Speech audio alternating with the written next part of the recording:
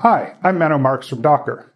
Back in March, we launched a private beta for Docker for Mac and Docker for Windows. Sort of private, because we kind of told everybody about it. And over 70,000 of you piled in to the beta to test it out.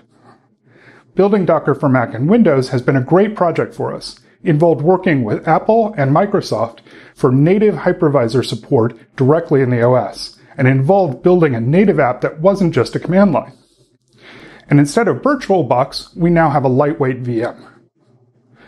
Developers gave us a lot of feedback and helped us work out a lot of bugs.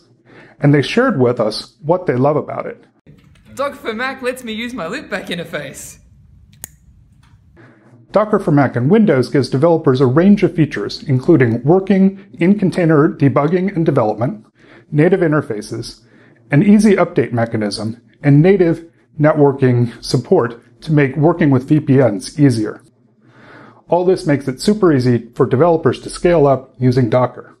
And Docker for Mac and Windows comes with the latest release candidate for Docker 1.12, making it the easiest way to get up and running, testing out these new features.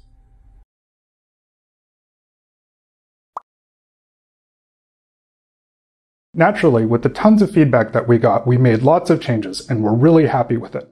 To make sure it's really ready for production, we're opening up the beta to everyone.